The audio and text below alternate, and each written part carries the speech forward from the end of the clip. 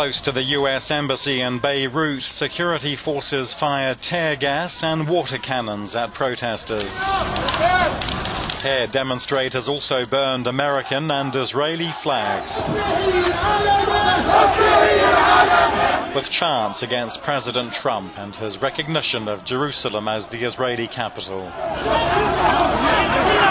Lebanon, which is home to about 450,000 Palestinian refugees, has condemned Trump's decision, saying it's a threat to regional stability. The Iran-backed Lebanese Shiite group Hezbollah has also said it backs calls for a new Palestinian uprising against Israel.